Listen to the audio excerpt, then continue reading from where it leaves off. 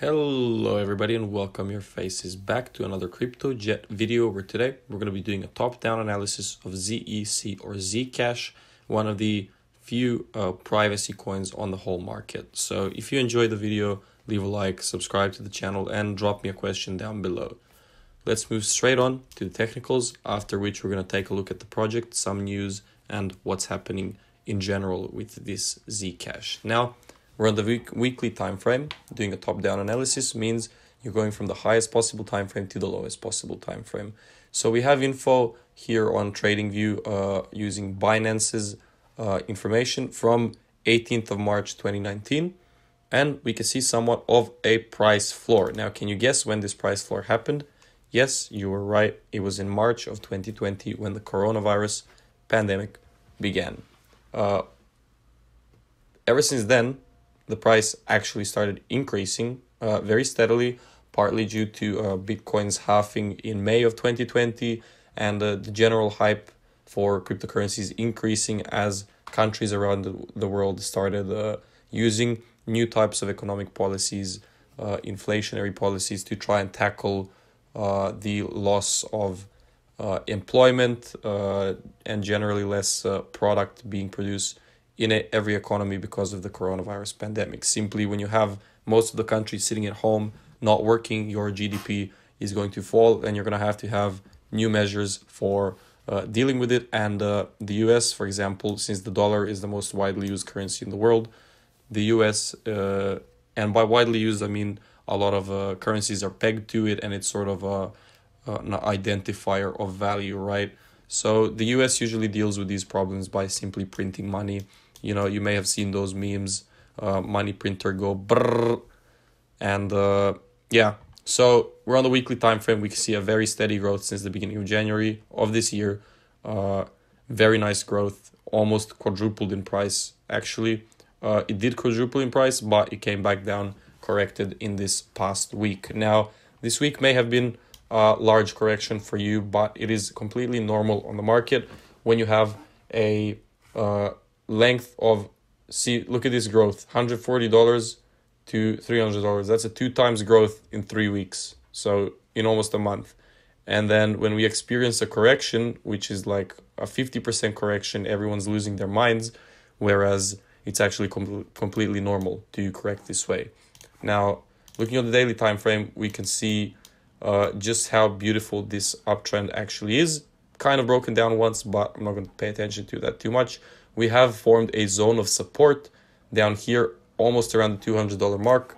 Could be a psychological zone or just generally people really wanted to sell at that zone in the past, meaning that they thought the coin was overvalued then.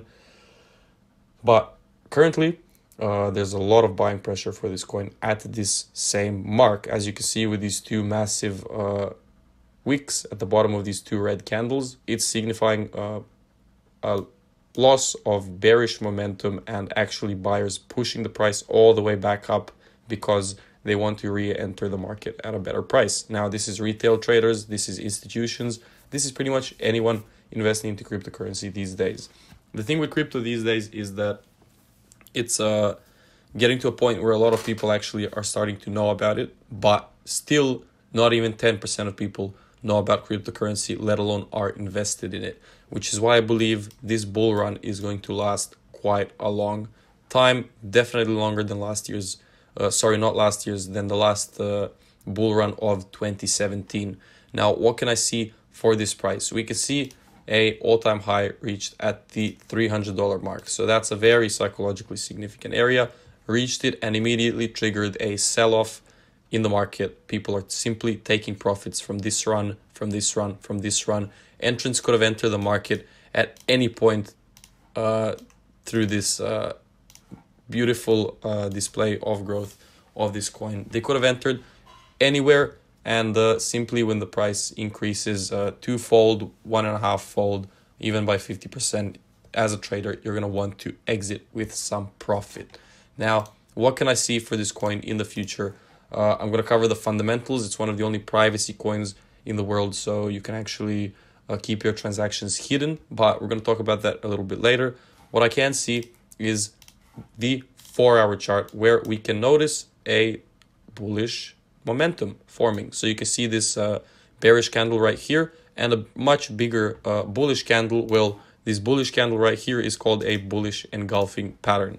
So that happens when you have a bullish candle way bigger than the previous bearish one. So it's pretty much signifying a change of structure, a change in the trend. It's not going downwards anymore. The trend is still upwards, mind you. So somebody taught me this once before. If you notice the price on your chart going from the bottom left into the top right, it's an uptrend. If you notice it going from the top right to the bottom left, then it's in a downtrend.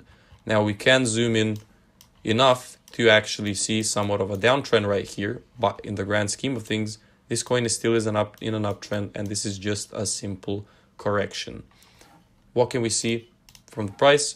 We can see it keep moving up here, hit into this zone of resistance, possibly consolidate or even move a bit down, but eventually break the zone of resistance, retest it, and slowly make its way through all of these resistances into the previous all-time high. Now, on the other hand, if it does find strong resistance, as I may suspect it will, around this area right here, because you can see how many touches they have. One touch, almost 2, 3, 4 from the top, a break and sort of a consolidation.